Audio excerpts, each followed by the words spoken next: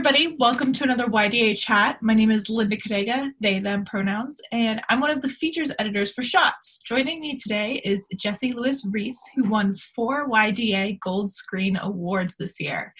They won for their 5-minute film Eyelash in the categories of short film under 6 minutes, Changing the World Frame by Frame, Passion Project, and the Special Jury Prize. So quite a sweep for a young director here. And Jesse, can you take a few minutes to sort of introduce yourself and how you got started in directing? Yeah, sure. First, hi everyone. Thanks for having me as well. It's great to be part of one of these interviews with the YDA lot. So I've watched previous ones from the earlier years, so it's great to be involved. Yeah, basically I'm from the UK, so sort of Brighton, which is down from London, sort of on the coast, and always been interested in filmmaking, and got my start really just picking up a camera when I was a sort of teenager, doing skate videos down local skate park with friends, and kind of became the one out of the group, you know, to always have a camera and kind of document what was going on. And that was my first kind of step into making films, as well as always being super interested in sort of going to the cinema and stuff. So eventually when I got to around sort of 18, 19, the years that you kind of decide maybe you want to go to university, study something or like pursue something, kind of had the thought of like, why not give a sort of proper filmmaking course a crack and learn how to do maybe films that aren't just like skateboarding videos and stuff. So then I studied at Bournemouth Arts, which is a university down here that was meant to be really great for film production, and I sort of just went a bit blindsided into an interview, I thought I had barely any chance of getting in, but I managed to slip in, and then from there I kind of really discovered what directing was, and kind of found that is the kind of area within filmmaking that I would love to be involved in, and sort of mixing that with writing, it's kind of found, my time there is where I really found out what a director was, and that was kind of fitted with what I would like to do in terms of filmmaking, and just from there it's just been crazy, like just trying to make short films where I can with my collaborators and friends that I met there, and just trying to kind of break into the industry really. And then something like the YDA come along after making a few shorts is like an amazing, crazy experience, even though it was all kind of done virtually. Yeah, I can't imagine what like going on festival circuits is like nowadays. It's just got to be like really very, very different and very strange for a lot of people. Yeah, it was mad, especially with like the kind of results this year for our film.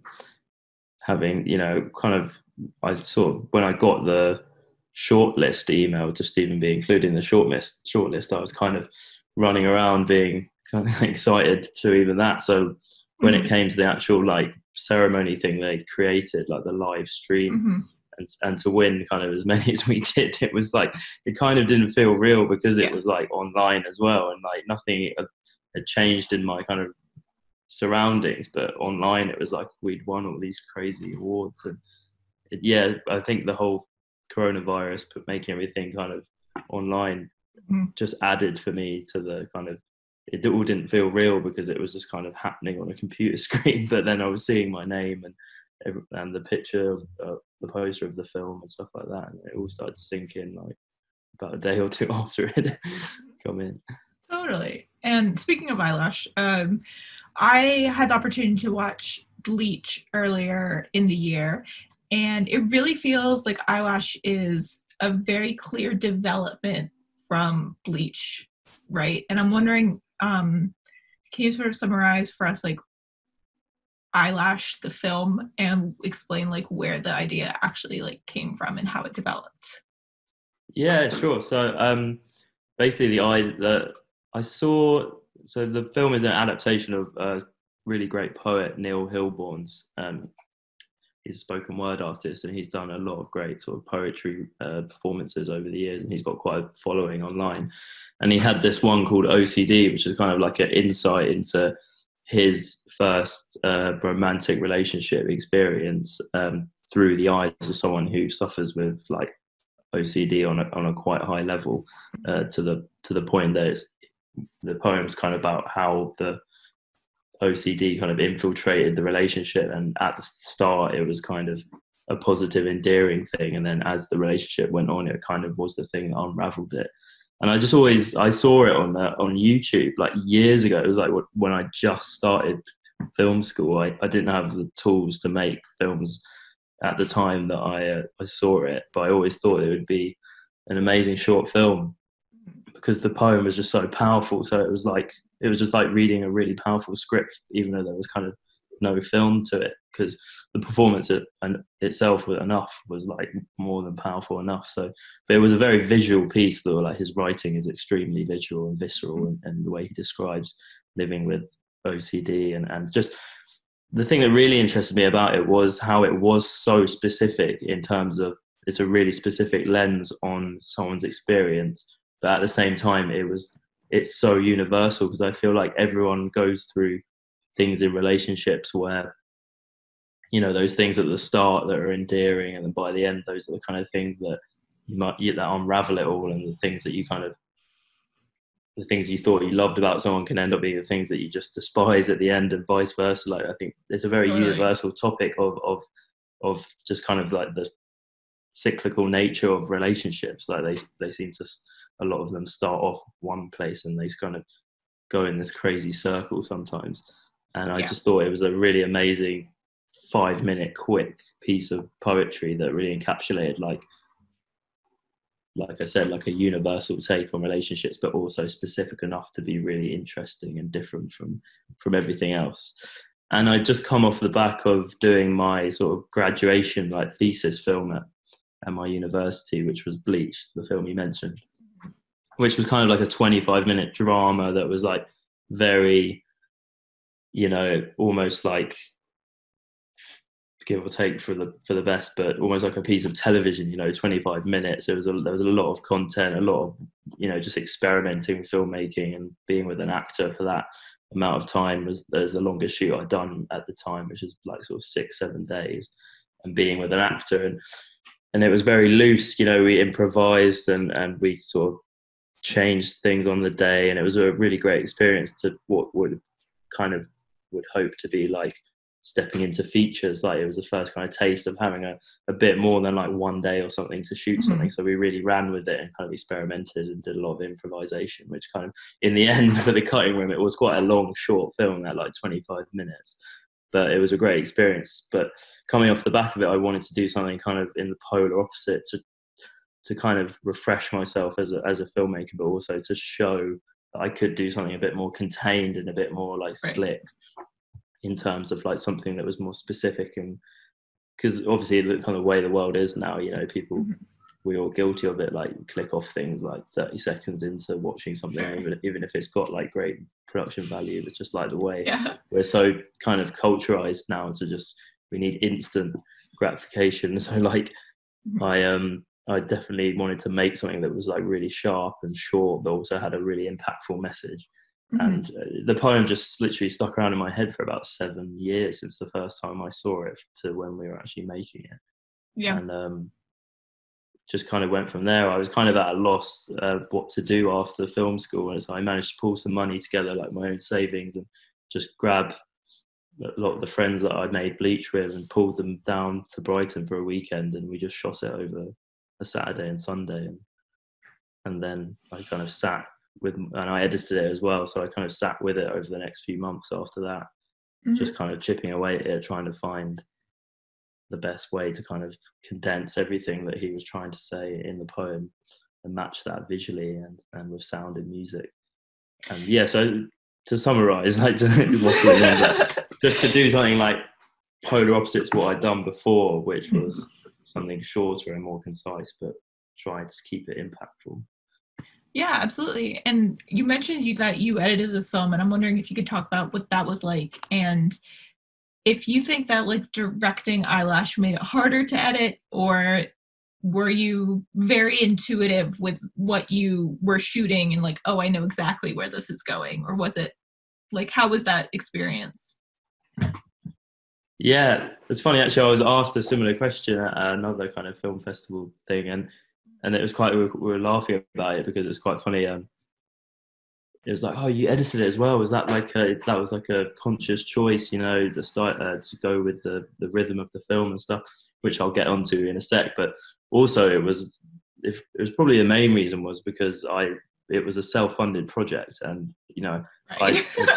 I'd spent money like on every aspect of the production, and by the time we got to post, it was like I didn't have a dime left. Like, so it was always going to be like me editing it with us, because Sure. I had a background in editing as well, and I just Yeah. thought, you know, because it's always great to get a fresh pair of eyes on the project, like an editor who's maybe not there for the production or the Yeah, shoot, absolutely.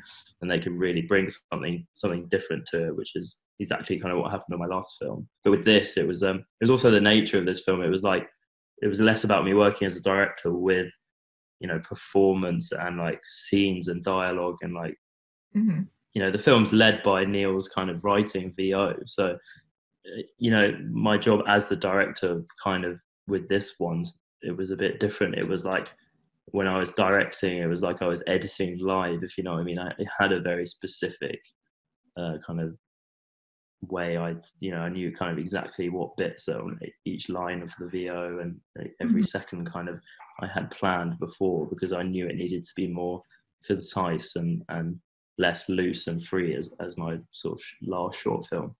So I kind of felt like with this project, it really suited the director to be the editor, because it was kind of like a lot of the film is in the editing, I think. And Yeah. my job as the director was to kind of get those exact pieces and fit them together in that way.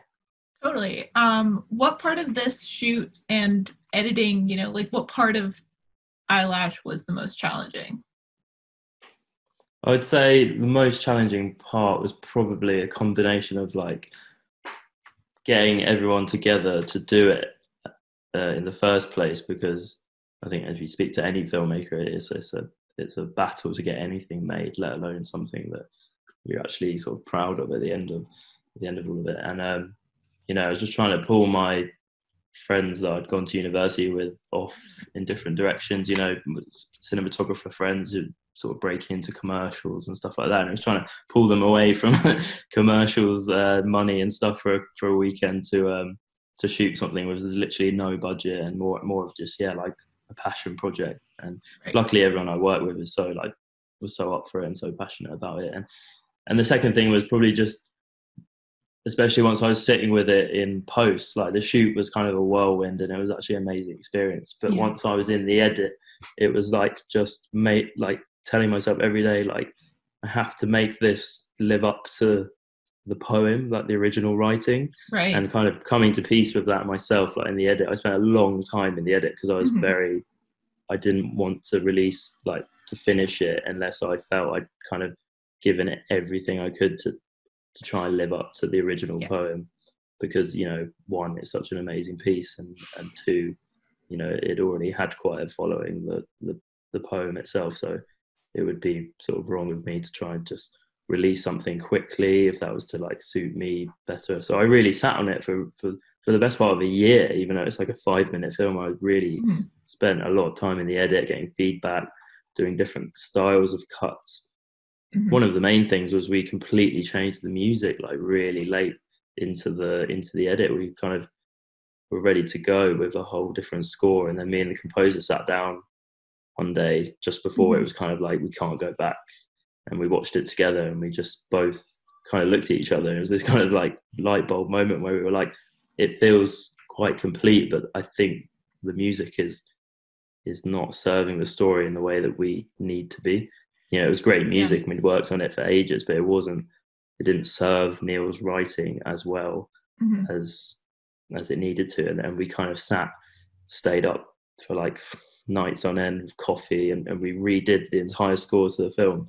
And, you know, I'm so glad we did that, because I think it is actually a vital point in changing the film's kind of, it was only after we did that I felt that it kind of, I'd done everything I can to sort of try and live up to Neil's words, and luckily it's been quite a good response since we did that. Yeah, something worked. You did something right. For sure. Cool. I'm going to go to the question about, as a director, you have dealt with a lot of issues that are very challenging.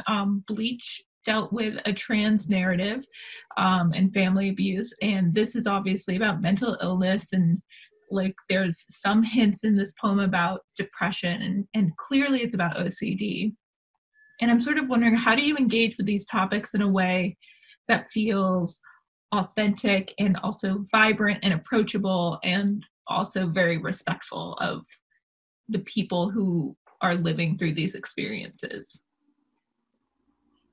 Yeah, I think when you want to get to a place where you want to sort of direct or make films yourself, you only have to look at the films that have done things and moved people in ways, and that they always come from a place of having sort of respect for the material or just the themes like behind the film, and you have to kind of make things that are important to you. And yeah, I think I'm very early on in my sort of career as a director, but I would hope that I'm going down a route of like always thinking first about what does it mean to make this film, like what are the themes behind it, what am I trying to say, is it worth someone's time to watch it, iridescent of loving the kind of craft of making films. I think you have to, before you go into something, you have to really think, is it worth putting this time and effort into, and is it